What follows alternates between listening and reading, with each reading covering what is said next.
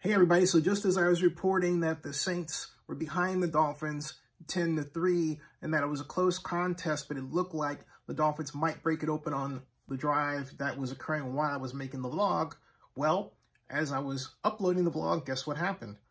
The Dolphins scored. That's right, Tua Tagovailoa threw to Jay Waddle for a touchdown. It was a 1-yard pass, and basically, I should say, is a 1-yard pass, 4-yard after the catch. Yards after the catch, according to the NFL website, touchdown pass.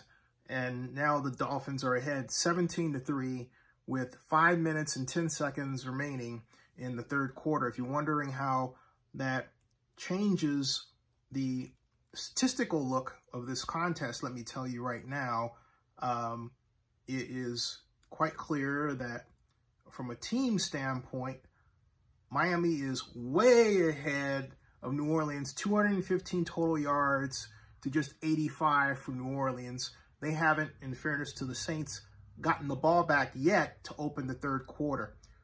On the other hand, the Dolphins opened the third quarter, drove down, and scored. In fact, it was a 9-play, 84-yard drive with 4 minutes and 30 seconds elapsed time. Now, statistically, Tua Tagovailoa is 17 completions of 22 attempts for 181 yards, 1 touchdown, 1 interception. Duke Johnson, 7 for 28 yards, and average of 4 yards a carry. Philip Lindsay's 10 carries for 26 yards, an average of 2.6 yards.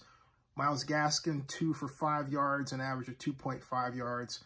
Receiving, Waddle leads all. That would be Jalen Waddle, 9 catches for 87 yards. And Mac Hollins is 1 for 40. He leads a number of Dolphins players that have 1 catch. For the Saints, we have Ian Book. He's 7 of 11 for 70 yards, which overall, he hasn't done a bad job. He does have the pick 6, however, but he showed in command of the offense in terms of just running it. Now, when he gets to the point of attack, it's a different story. But, hey, here comes the third quarter, right? Alvin Kamara's 8 rushes for just 19 yards, a 2.4-yard average. That's the other surprisingly disappointing stat here. But that is pointing to the kind of scheme that the Saints have chosen to go to, which I'll talk about another time. Mark Ingram, 4 for 17, 4.3-yard average.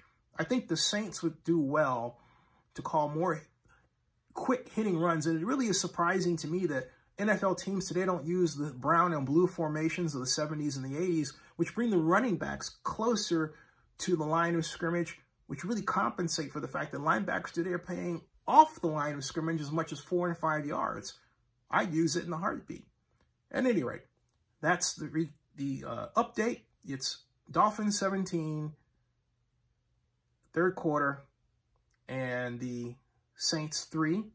The Saints are driving. They are 1st and 10 after a 10-yard run by Alvin Kamara to open their drive. So the Saints are smartly moving down the field. It would seem, if you can tell as much by one play, it's 5 minutes and 10 seconds left in the third quarter. Subscribe to Zenny62 and bookmark OaklandNewsNow.com.